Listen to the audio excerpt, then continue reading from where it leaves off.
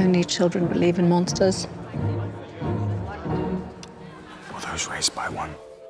The story is about a woman named Mary Villiers and her 4 children, most predominantly her son George, who she grooms to infiltrate the court of King James I.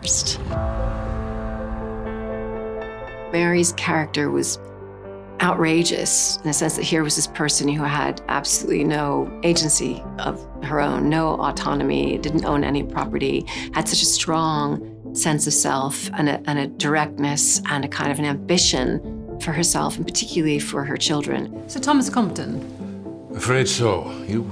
Your next wife. And when you think about what she managed to achieve, actually with very, very little help, she really left everyone set up very, very well. If I were a man, and I looked like you, I'd rule the fucking planet. George is the second son of Mary. When we first meet him, he's very unrefined. His mother sees a lot of potential in him and uses him essentially as a tool to accrue power for the family. She sees an opportunity to put her son into King James's court. He very much relied on George as well, as a partner, as a friend, as a lover, but also as a political ally. As the series goes on, George starts to enjoy the power that he's accrued, the wealth, being able to attract whoever he wants to attract, and essentially it corrupts him.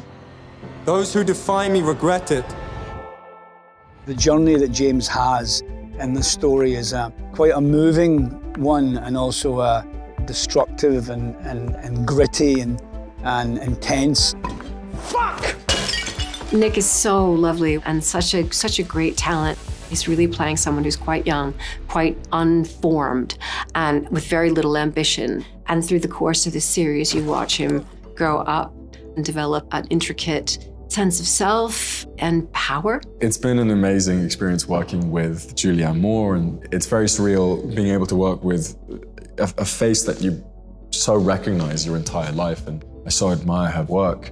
Getting the relationship right, the chemistry right between this mother and son was very important. I think her ability to collaborate made that relationship very interesting on screen. Well, this is very silly. With Tony as well, he has this wild Scottish sense of humor that makes being on set a lot of fun. Hi, Nye, Brian, Kai. Is that the way it goes? Tony is amazing as King James. What a tremendously difficult part. It really asked a lot of him in terms of the physicality and the demands put on him.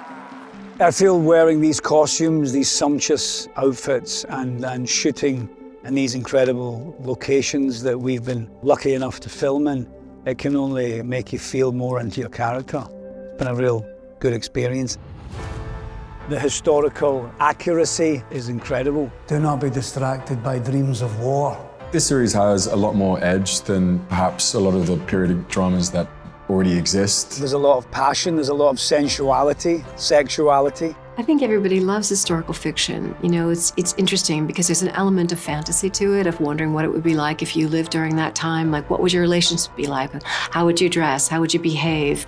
And it keeps a foot, obviously, in what happens historically, but it also allows you to experience history in a kind of a more vivid, more alive sort of way. With our soundtrack, the way that the show is shot, the vision of our executive director, Oliver Hermanus, the tone of the show, modernity of the language definitely lends itself to being a different period piece. I think the production values are really, really high. It's absolutely beautiful and opulent and a wildly entertaining romp through history.